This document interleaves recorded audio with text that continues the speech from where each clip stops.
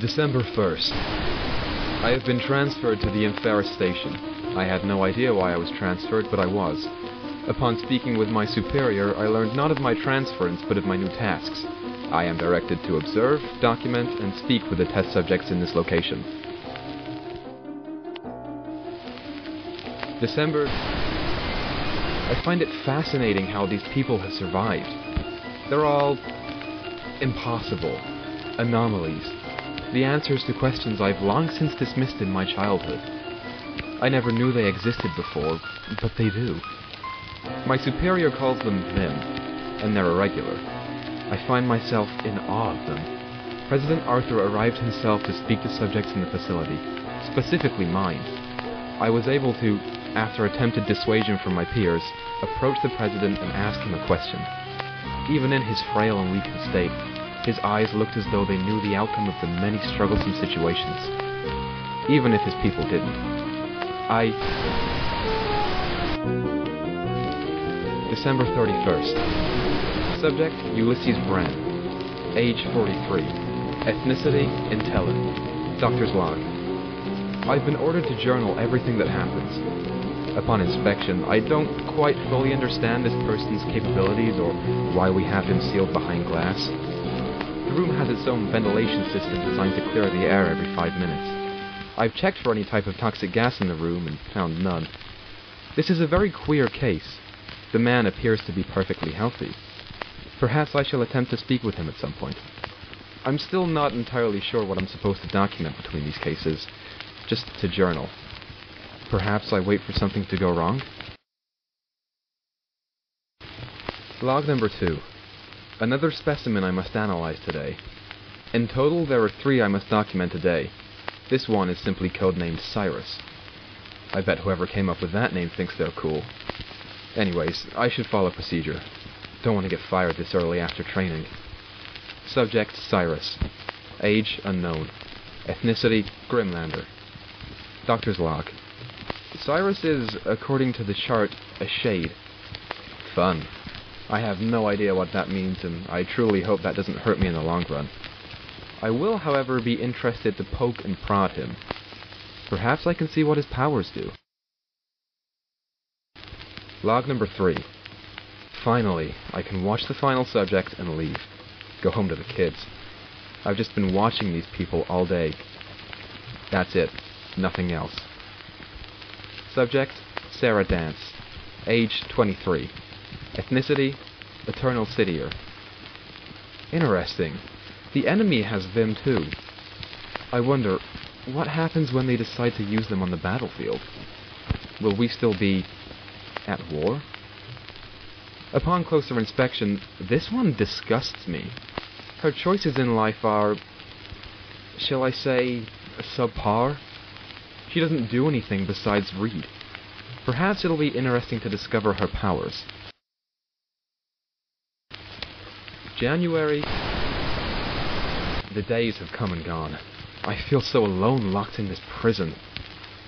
I wonder, is it truly to keep these people from the outside world? Or the outside world from these people? We've done tests on this Cyrus person a few times. Aurelius and Harry have come in, sedated the patient, and removed him from the room. But other than that, no success with any of the specimens. Eventually, I shall find their powers. Give me time. Log number 1. Subject, Ulysses Brand. Age, 43. Ethnicity, Intelland. Doctor's log. I attempted to speak with the subject today. He merely sat and stared at the one-way glass. I did, however, notice something peculiar. This man shakes his legs as if he were nervous, but whenever I stop talking for longer than 10 minutes, he returns to normal. Apparently, I will have to rethink my strategy. I'm keen on learning how these people got in here, how they discover their powers, and how did President Arthur find them.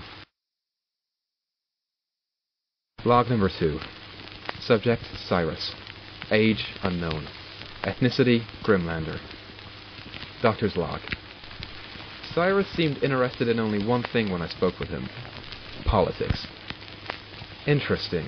A man locked in Inferris containment facility cares not about myself or his family, but instead his country. I responded, of course.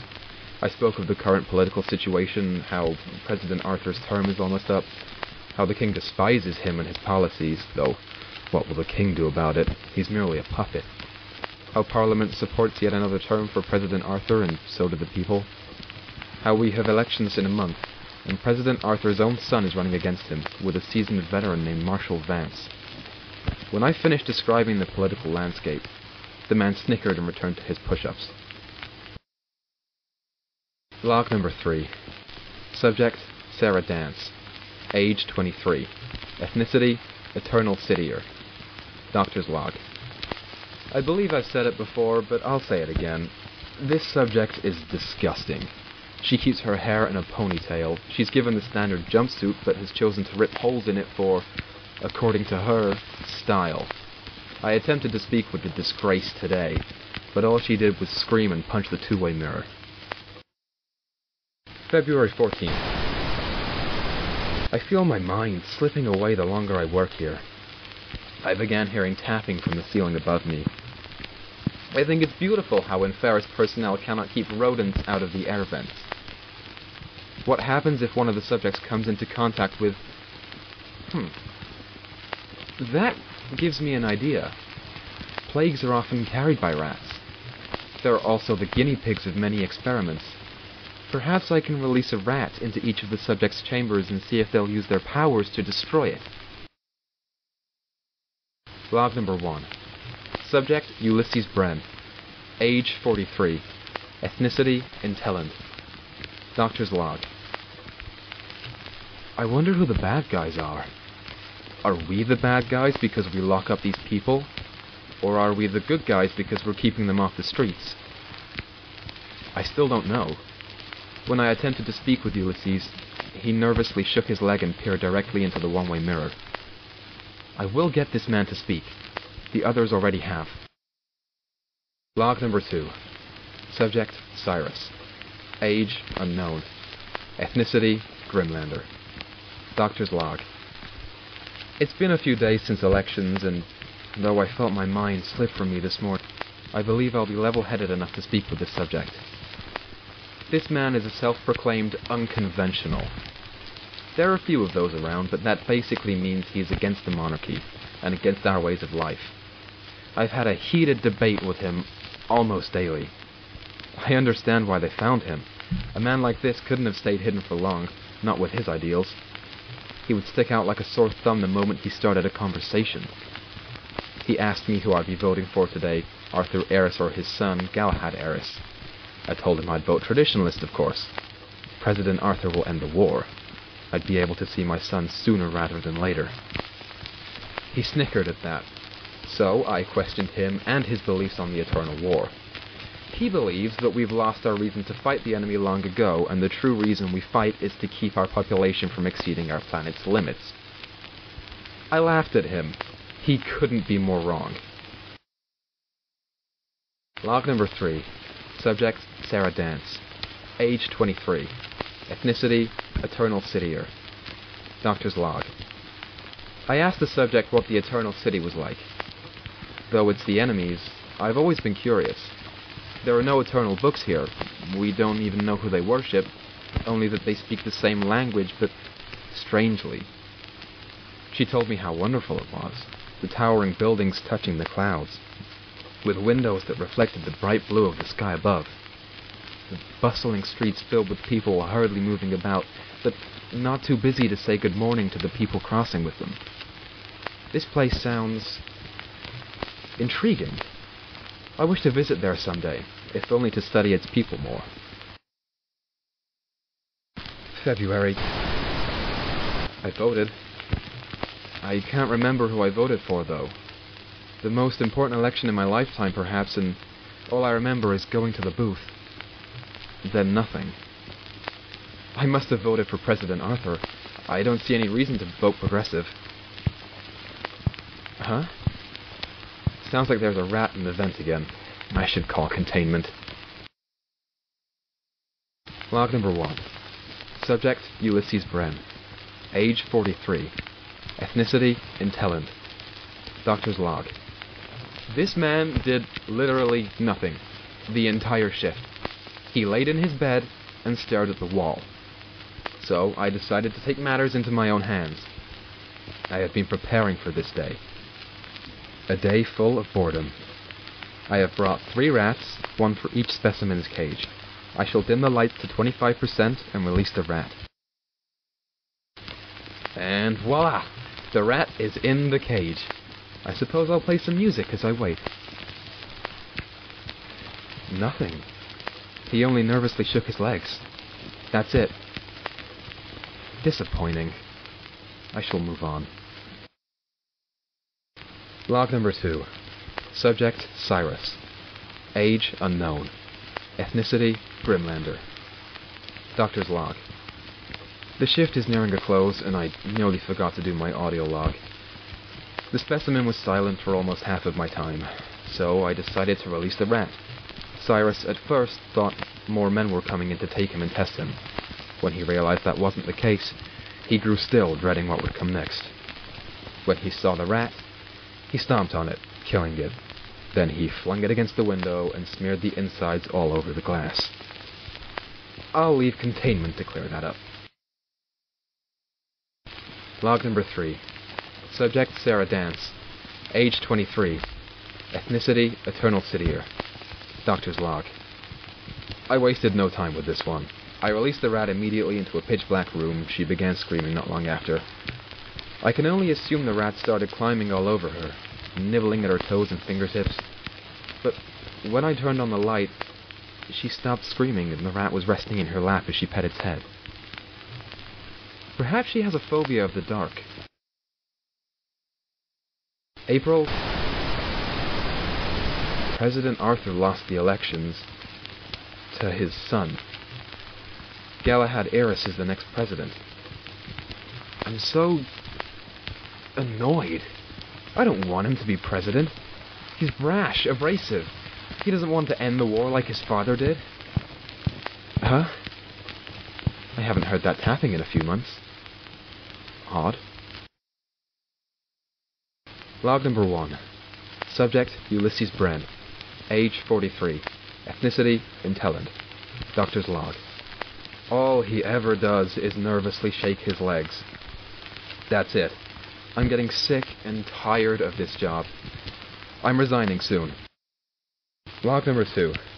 Subject, Cyrus. Age unknown. Ethnicity, Grimlander. Doctor's log. I spoke with him about the recent political climate. Many people don't remember voting for Galahad Eris. I don't. He smiled a knowing smile and continued sitting around. I explained the riots happening, how people are attempting to storm the king's palace and force him to override the presidential elections. Then I explained the massacre. Guards from on top of the palace began firing down into the crowd, killing many young people protesting. The young people responded by dispersing. But later, in the evening, an extremist group returned to the palace and firebombed it. The king and his family were rushed to the hospital in the middle of the night with third-degree burns.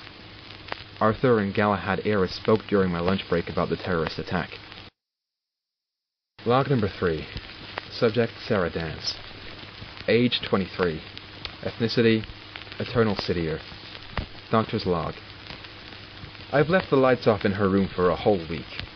At first, she screamed. Then she banged on the glass. Then she cried. Then she stopped doing anything. I believe my theory about a fear of darkness is correct. January. President Galahad has just been sworn in. I've been working at Inferris for a year now. I wanted to leave a long time ago, but now I don't want to. It's as if my entire mood changed. This place feels like home. I don't want to go anywhere else anymore. Not home, not to eat. Just here. Just to work. Just to observe these subjects. A special government agent is visiting today. Her name is Tara Tenebrae. I hope she will enjoy the progress I've made. Log number 1. Subject, Ulysses Bren. Age 44. Ethnicity, Intelland. Doctor's log. I've finally gotten him to display his powers for me. He can release gas from the tips of his fingers if they have a cut on them. Interesting. The gas is toxic and will kill a human within minutes if inhaled. There are no known cures. Log number 2. Subject Cyrus. Age unknown. Ethnicity Grimlander. Doctor's log. I was not able to observe this specimen today. Tara Tenebrae came in and spoke with him. As she left, she congratulated me on the progress I've made and asked me to continue my work. I will. For her. For President Eris. Log number 3. Subject Sarah Dance. Age 24. Ethnicity Eternal Cityr. Doctor's log. I recalled the way she acted with the rat. From my understanding, this specimen has nyctophobia, a fear of the dark. However, this does not hinder her powers. She is still completely capable of using them in the dark, but the fear of what could happen in darkness makes her panic. As for her powers, I've discovered that she is a zoolinguist. That is, she has the ability to communicate with animals. President Galahad will be proud of the work I'm doing here, so... What is that? I'm sick and tired of all this tapping. It's been going on for months. What? Who's there? I swear. Let me pull over this chair and just see what's in these air ducts. What is causing all this commotion? It's... a hare. How did you get up here? How are you alive after all this time? Snake!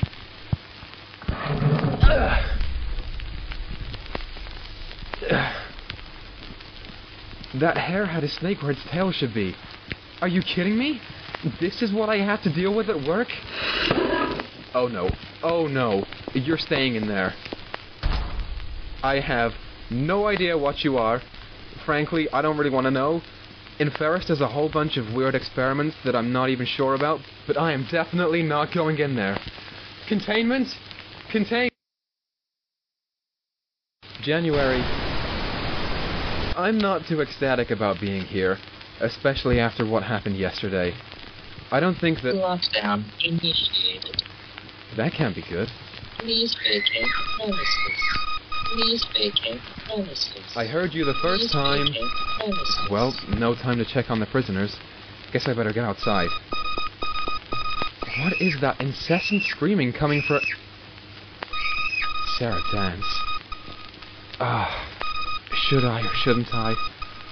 She is a filthy Eternal Cityr. Frankly, her nation is responsible for the death of my brother and Tom. And she's truly a disgusting individual. Lockdown initiated. Okay, can I really leave her here? Please vacate. There might not be any danger. Please It could be a false... premises. Oh no. Please vacate. It's the rabbit snake thing. Down the hallway. Of course I had to stop and spend time deciding whether or not to save her instead of just escaping. Of course, that's the thing that sent us into lockdown. Nice job taking care of it, containment. Looks like I have no choice but to go into the room with her anyways. Subject. There has currently been a lockdown initiated. I need you to... Why are you looking at me like that? It's trying to get in.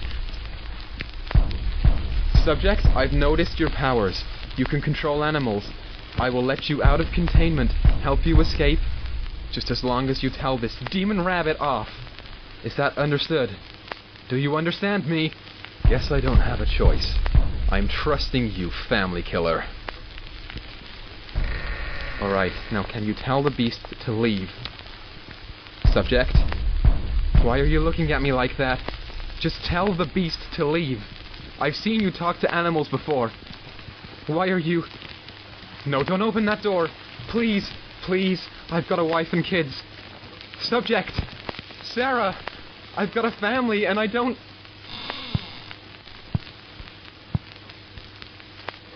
Nice creature. Calm creature.